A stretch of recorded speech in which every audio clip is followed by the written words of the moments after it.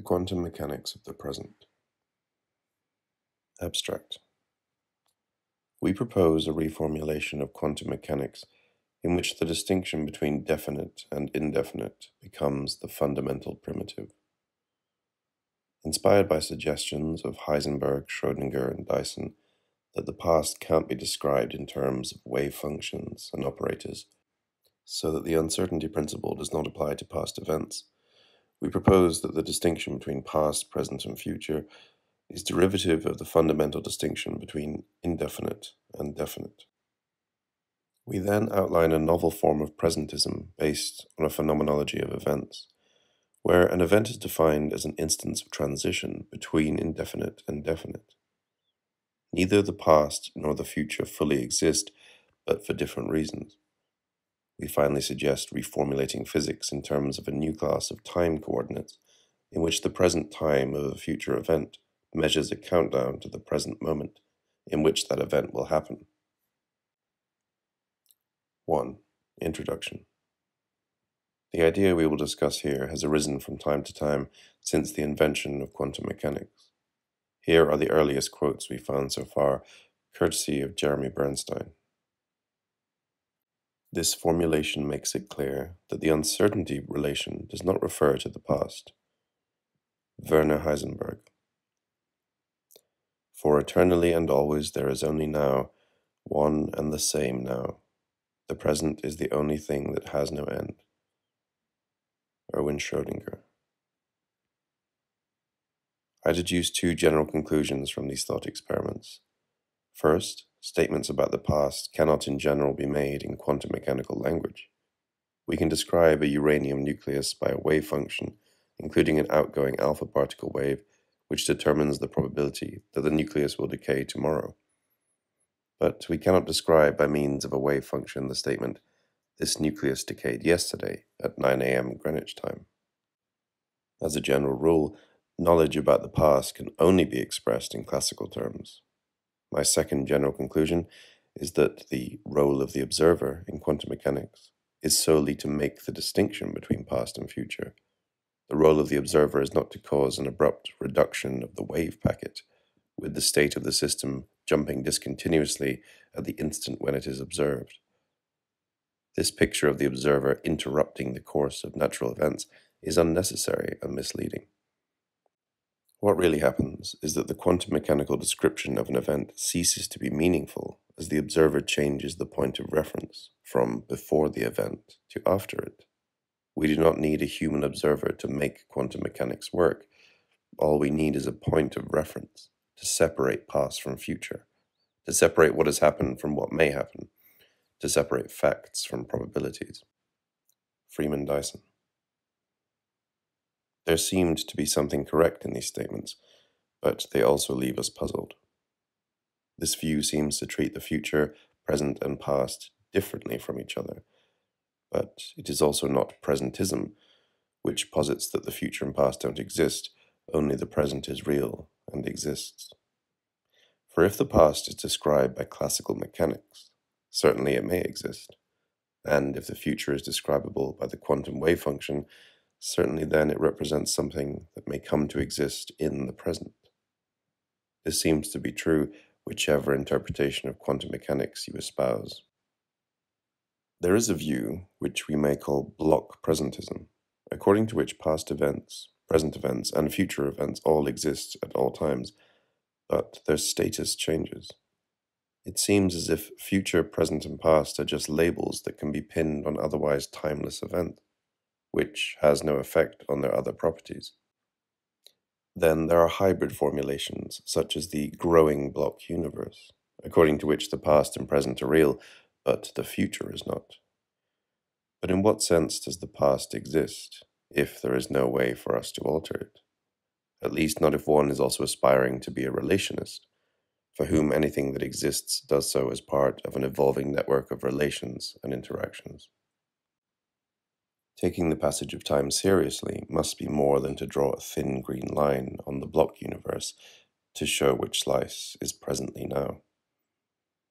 We find the following analogy helpful.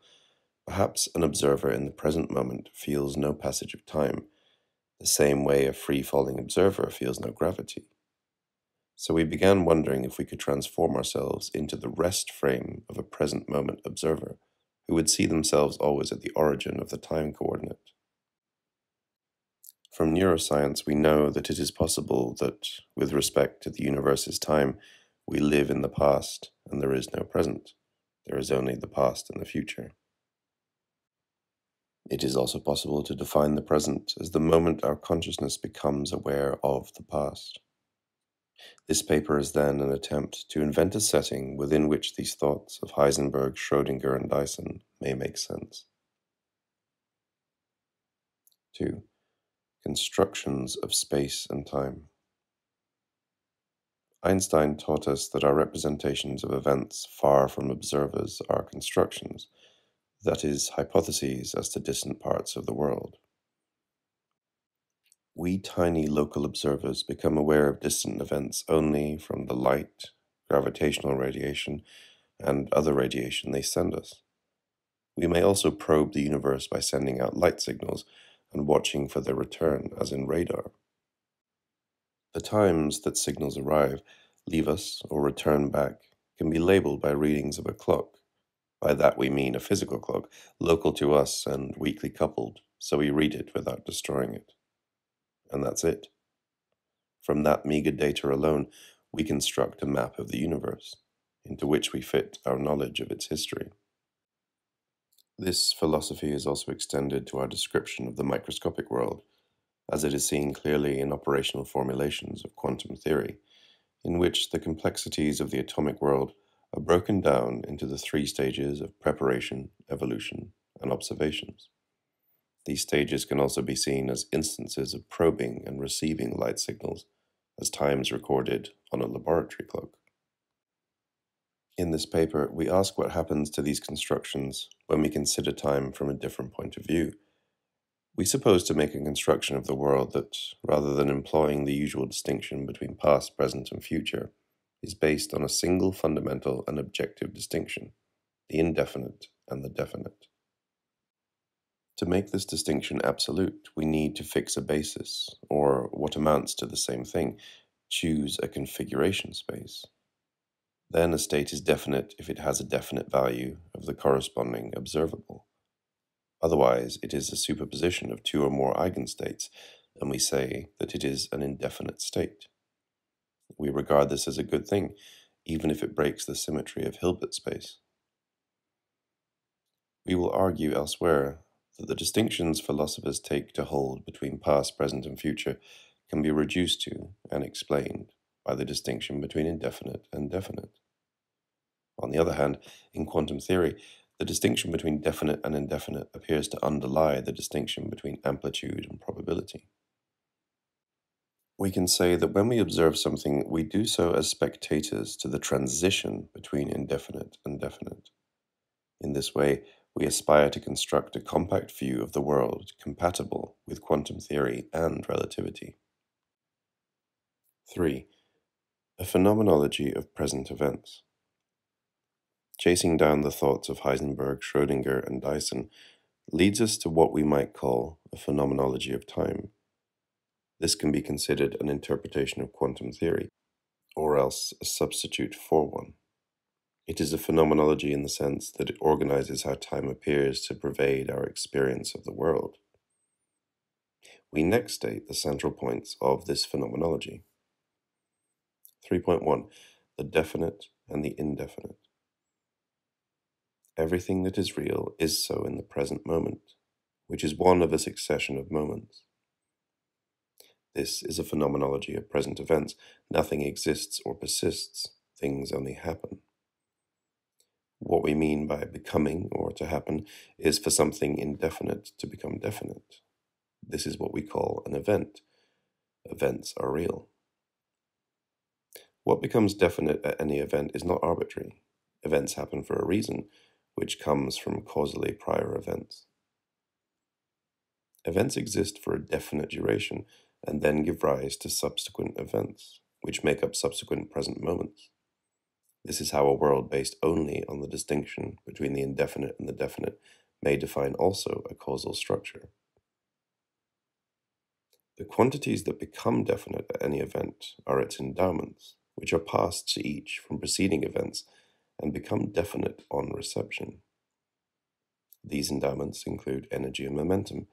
Each event is brought to happen by the passage of the endowments from their immediate predecessors to them. These instances of passing on define the causal relations, which are definite. Only the becoming, the transition from indefinite to definite, is real. To exist is to trace a transitory event, and these transitions are what we call the now, the present. One might try to keep the past as real, with the present as the future-oriented boundary of the spacetime. But this would be highly wasteful given that the past cannot have any further influence on the present. A set of events may be co-present, making up the same present moment. A present moment may be thick, i.e. contain or overlap with pairs of events that are causally related. The direction from indefinite to definite gives the universe an arrow of time. The quantities that become definite at any event are called the view of the event. The views are real. Once the event that was indefinite becomes definite, it cannot immediately reverse and become indefinite again. Once an event happens, it cannot be made to unhappen. 3.2. The past. Events have no past. The influence of the past is already present in the present. We can change neither the past nor the future, but for different reasons. We cannot change the past because it has already become definite. Our only power is to influence what events, which yesterday were indefinite, become definite, and in some cases, what choices were made. That is, we can only act in the present to influence the process by which the formerly indefinite becomes definite. We can only change the present, and this consists at best of resolving the indefiniteness with which the future confronts us. Traces of these causal partial orders partly constrain the initial conditions for the becoming of the new events. In some cases, these are captured in patterns within a single present moment, to become partial and incomplete records of the past. These give evidence that there may have been previous present moments. In some cases, these records may be detailed enough to allow us to construct a hypothetical science of the dynamics of past moments. We can check records of experiments that were carried out in prior present moments with theoretical predictions derived in our present moment. This is ultimately an exercise in reconstitutional fiction. 3.3. The future. The future does not yet exist. The future will consist of events at which present indefinites will turn into definites. The future is underdetermined, but we can imagine various paths it might evolve from our present moment and make bets, or what is the same, assign probabilities to them. The indefinite is also called the future. This is because being indefinite, it can at any time become definite in an event which is definite and real. If it does, it may influence the present moments to come. The quantum state is nothing but an expression of what we can best forecast or bet about the future, taking fully into account both what is indefinite and definite at this present moment. Present moments exist for a finite duration and give rise to successive present moments. But when they do, that previous present moment no longer exists, and the next present moment is made up of novel events. We can call events that we speculate may follow the present events possible future events. But they are not part of reality, because reality is limited to the present moment. We can speak of possible future moments so long as we remember that they are not real. They are speculations about what may become real later. The future is the name we give to the speculation as to which events will happen later in reality, which of course means that they are speculations about how indefinites will turn definite in future present moments. The world recreates itself in every moment, as indefinites flash into momentary definites, after which they are nothing. Everything we see around us exists or did just exist, but was gone in the blink of an eye. 3.4 Causality without determinism. The world is causal. All events have causes, and all are causes of other events. The world is generally not deterministic. Pure quantum theory is deterministic in that the evolution of the wave function, the Schrodinger equation, is deterministic. If you input a definite initial state, it will output a definite finite state. That is, it is the indefinite that evolves deterministically. The transition from indefinite to definite is non-deterministic, and only given by a stochastic rule. This is how it must be if Leibniz's principle of the identity of the indiscernible is to be satisfied. For if all the inputs into an event are identical, the outputs must be diverse, and not predicted. How much diversity? Enough that each event is uniquely distinguishable. Time's activity is in creating each new event, i.e. by repeatedly bringing an indefinite to an unpredictable but definite state. So quantum dynamics is perfectly paradoxical. The indefinite evolves deterministically, while the definite becomes so non-deterministically, but causally. 4. The quantum mechanics of definite and indefinite. We have presented a radically different ontology of time than is usually used in physics, which is, compared to the block universe picture, much sparser. We eliminate both past and future from the description of reality and keep only an ever-changing band of present events. The past is represented in the present in records, fossils, and the like. These give us reason to believe there were previous moments, but there is no reason to believe those moments still coexist with us. What would that add? What holds up the old house where we sit comfortably writing is not the weight or any aspect of the past, but literally its continual recreation, moment to moment. The future also does not exist presently, as indeed it can have no causal effect on us. Any such influence would be retrocausal, from the future to the past. Saying that the future does not now exist is not saying that anything is possible. The point of having laws of physics is that they restrict what can happen in the future. The present evidence for laws comes from the past, by comparison of records of past completed observations and experiments, and past predictions for the results of those experiments. Using this knowledge, we can distinguish future evolutions that are possible from those that are not. This does not mean we give them different ontological status. Now, the most important question we have to answer is whether the change of ontology we are suggesting implies we must alter the practice of quantum mechanics. This is a slightly subtle question because the different formulations of quantum mechanics do disagree with each other when it comes to the treatment of macroscopic quantum superpositions. The first thing to say is that ours is an events ontology. We don't posit that the world is composed of states, and we mention them only to specify certain ensembles. So if we hadn't checked the life of the cat for a few seconds, which will be an event when we do so, it is not useful to imagine that there is a cat state. Let us look again at the quotes from Heisenberg and Dyson. We believe it is clear that what Dyson has in mind is a revision of the Copenhagen formulation, in which there remains the two complementary realms, quantum and classical, but the boundary between them is moved from microscopic versus macroscopic to instead divide the future from the past.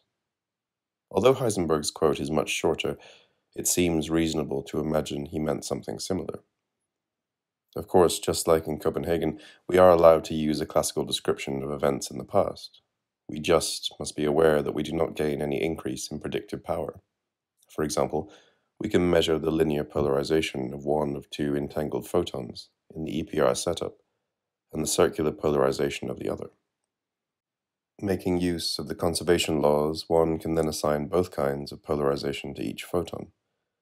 But because that requires an exchange of classical information, you cannot use the results to send signals faster than light.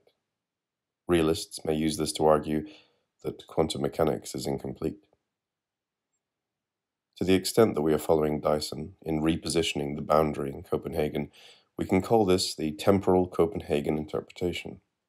And it looks pretty likely we can make an argument that as far as the practice of quantum mechanics is concerned, temporal Copenhagen is equivalent to Copenhagen. This is good because no experiments are known presently whose results are inconsistent with the Copenhagen formulation. Is our proposal consistent with the other approaches to quantum foundations? We emphasize that our first principle is that the fundamental distinction in nature is between indefinite and definite. Is there an equally basic distinction in the quantum theory that mirrors this distinction? The correspondence is, if a process, or observable, is indefinite, the amplitudes for the different possibilities are summed over in the path integral, before the absolute value squared is taken to give probabilities.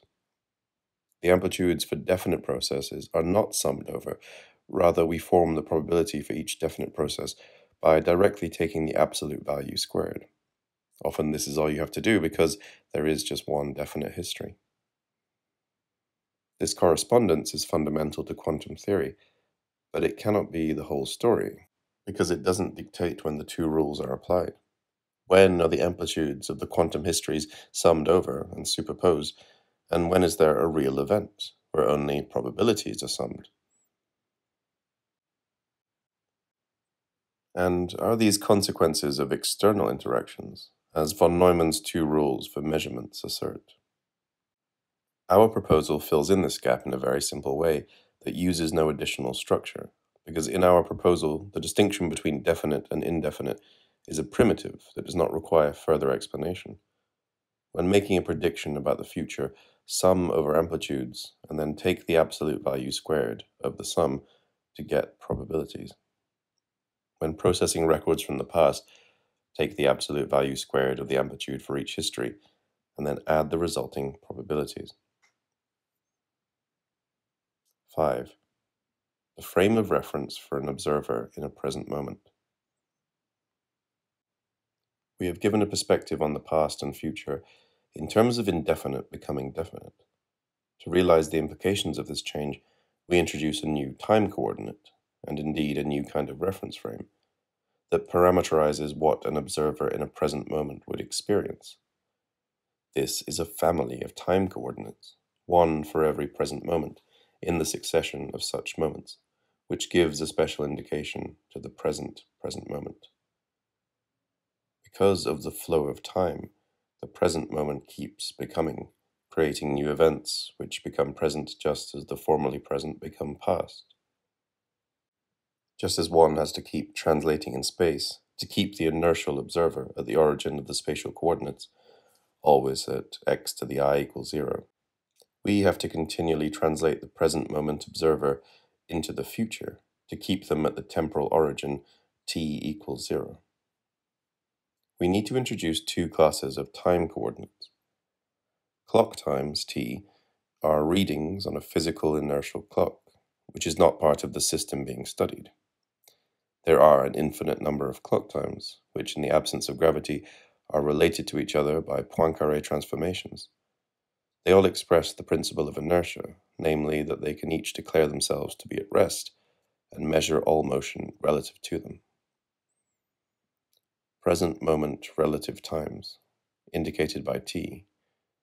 An observer in each of the succession of present moments can construct one of these. Each one is defined so that t in its present moment vanishes.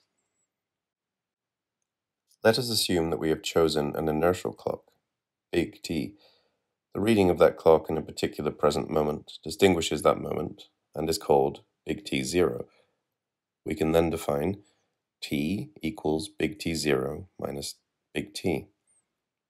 The reason we need two kinds of time coordinates is that quantum physics is causal but not deterministic. The causality is represented by the present moment coordinates, which build the current previous moments on the previous ones. This is the true action of dynamics in quantum physics. The basic idea of using t to measure time is that as we evolve through a succession of present moments, t always evolves so that it is always clear which time is the present moment. It is the one in which t equals 0. The clock time connects the system to the rest of the world without imposing determinism. We note that t evolves in the opposite sense of big T. Suppose we start out in a present moment big T 1, which is before big T 0, i.e. the present moment indicated by big T equals big T 0, is then in our future.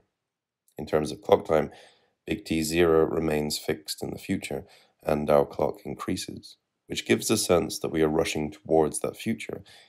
Isn't that how it often feels?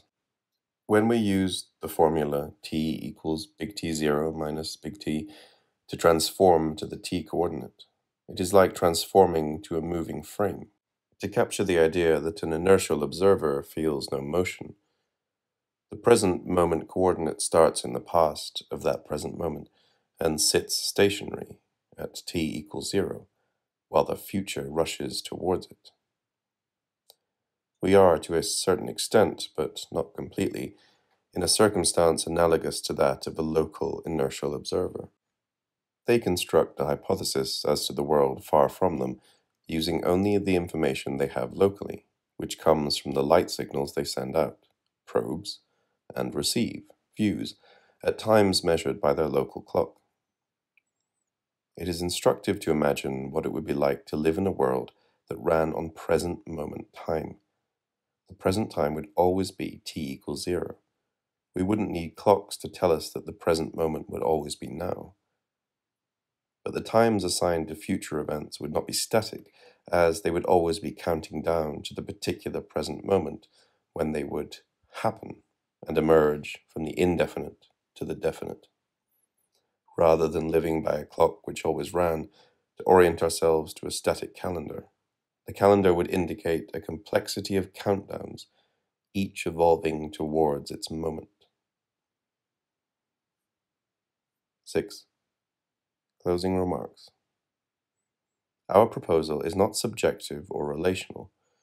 Some people who embrace relational approaches to quantum mechanics will regard our existence, no matter how definite for us, as indefinite to them. We do not make any such claim. We propose that definite is an objective and universal status, which is why our proposal requires a choice of configuration space, or basis. There are several ways our proposal can be read. One can read definite and indefinite as epistemological terms, stating the status of the knowledge we have of a physical system. Or one can give the distinction an ontological reading. Or we can, following Aristotle, think about the distinction between the definite and the indefinite, a distinction between ways of being, a potential way of being contrasted with an actual way of being. So finally, we define the present, past, and future in terms of the transition from indefinite to definite as follows. Reality, which is to say the momentary present, consists of nothing but flashes of transitions from indefinites to definites, which persist for an instant in their definiteness and then are gone. This has happened before, but once something is definite, it's done its job and is gone. There is no past, because once an event has done its job, it plays no further role. The future does not concretely exist. It contains indefinite quantities that have yet to be rendered definite, and hence existing. Indefiniteness can persist as such, but without existing. This is the fate of the future. By a resolution, an embrace of a definite, it briefly has existence, then is gone. There is nothing under our feet. The past is gone.